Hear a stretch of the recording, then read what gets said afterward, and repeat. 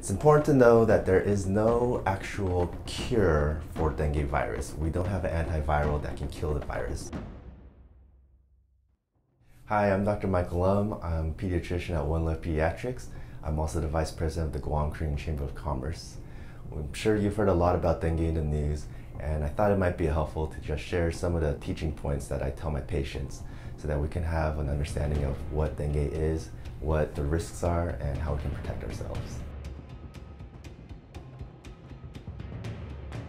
Dengue is a virus that's transmitted by mosquitoes and affects humans.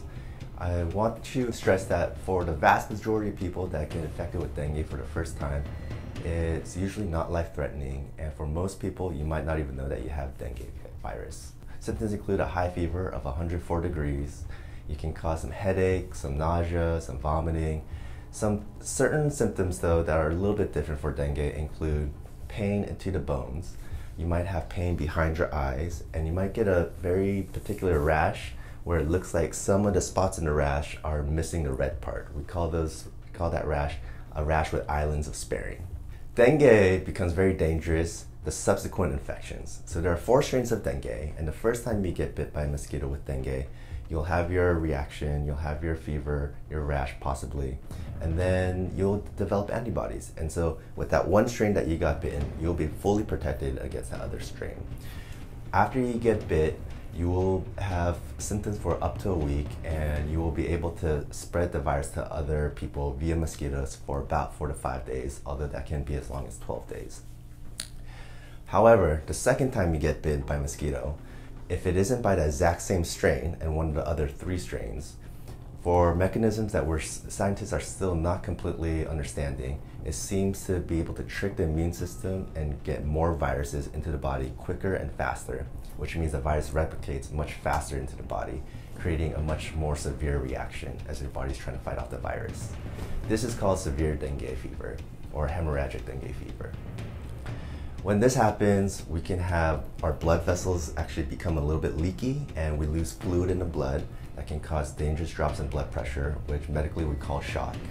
And we can also lose platelets in our blood, and platelets are responsible for stopping bleeding, and so we can have uncontrolled bleeding. When this happens, if it goes unrecognized or untreated, mortality rates can be as high as 20%. Thankfully, with quick recognition and treatment, mortality rates can be down to about 1%. It's important to know that there is no actual cure for dengue virus. We don't have an antiviral that can kill the virus, which means treatment is largely supportive. If you get severe dengue fever, you will be admitted to the hospital, and we'll have to adjust and help with your fluids and your blood pressure. With the mild illness of dengue for the first time, that means that we just treat the symptoms, we'll give pain relievers, fever medicine, and the virus and the fever will just largely go away by itself. In severe cases of dengue, this would require hospitalization, as we will really need to have a close watch on your fluids and blood pressure. Because there's no cure for dengue, prevention is vital in preventing dengue fever. This means we need to have really good watch over any standing water on our property. We need to wear protective clothing when we go out if we think there's going to be mosquitoes. Mosquito spray can be helpful, although for younger babies, I really don't like recommending spray, so really it's important to keep them just covered with clothing. If you're experiencing high fevers, bone pain, muscle aches, pain behind the eyes, but you feel relatively okay, I think it's a good idea to make an appointment with your regular doctor. Ask if you think it might be reasonable for you to get tested for dengue.